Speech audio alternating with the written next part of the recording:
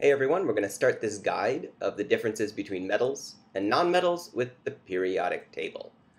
Sometimes on a periodic table you will see a zigzag line over here on the right, and actually hydrogen should be over here too, inside the right side.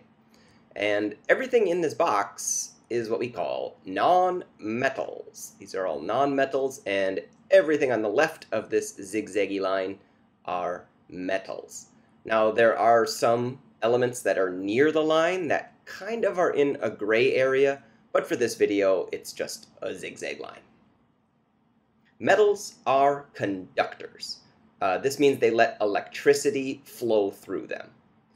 And nonmetals are insulators, which is the opposite. They don't let electricity flow through as easily.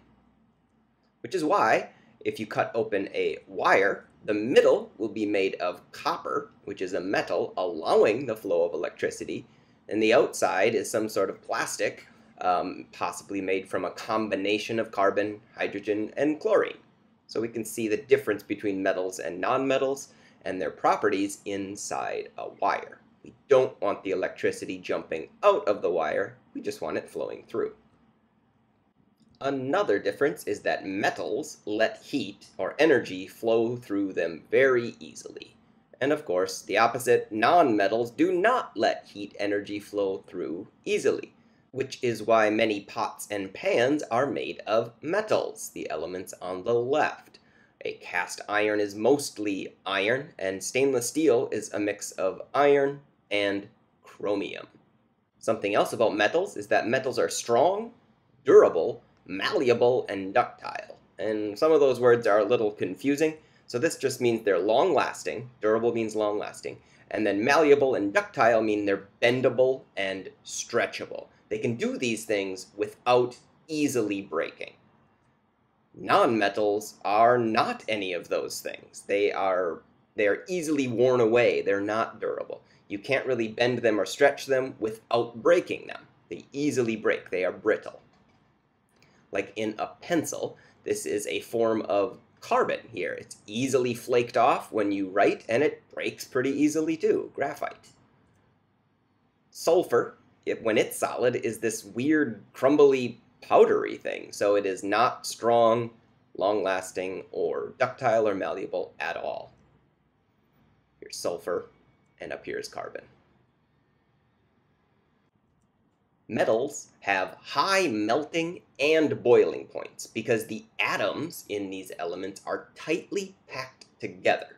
And this just means it takes more energy to break the bonds in between them. And the bonds between those atoms, they need to start sliding around. Those atoms need to move around to go from a tightly packed solid to a loosey-goosey liquid. Metals are dense, and nonmetals are not dense. They're not so tightly packed together. Nonmetals, on the other hand, have low melting and boiling points, which is why many of them are liquid or even gas at room temperature. If they're liquid, it means they have already passed their melting point. And if they're gas, that means they've already boiled off. Nickel is an extremely tightly packed metal. It melts at 1455 degrees Celsius and will boil off into a gas at 2730 degrees Celsius.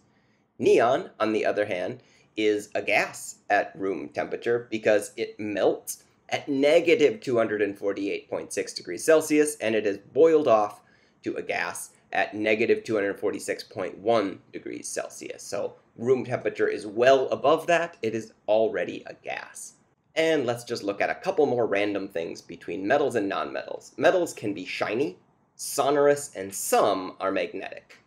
Sonorous is an adjective that just means some metals can make a sound when they're hit by something. They sort of resonate and make a sound. Nonmetals are dull, not sonorous, and zero. None of them are magnetic. These coins, you can see coins can be shiny, and almost all coins are mixes of metals, and a mix of different metal is called an alloy. It gets some properties from the metals that are added into it, but they're shiny. Here, these three elements, iron, cobalt, and nickel, are the magnetic metals. So if you have an alloy with one of these metals in it, there's a good chance it will also become a magnetic alloy. Metals and nonmetals. Metals are left of the zigzag line and nonmetals are right of the zigzag line. Metals are conductors of heat, energy, and electricity, and nonmetals are insulators of heat, energy, and electricity. Metals are bendable, stretchable, malleable, strong, and durable. Nonmetals are the opposite: brittle, not strong, not durable. Metals have high boiling and melting points. They're very dense materials. Nonmetals have low melting and boiling points, and they're less dense, less tightly packed. Metals can become shiny. Some of them are sonorous, and some are also magnetic, whereas nonmetals are dull, not sonorous, and none of them are magnetic. See you guys in the next one. Bye!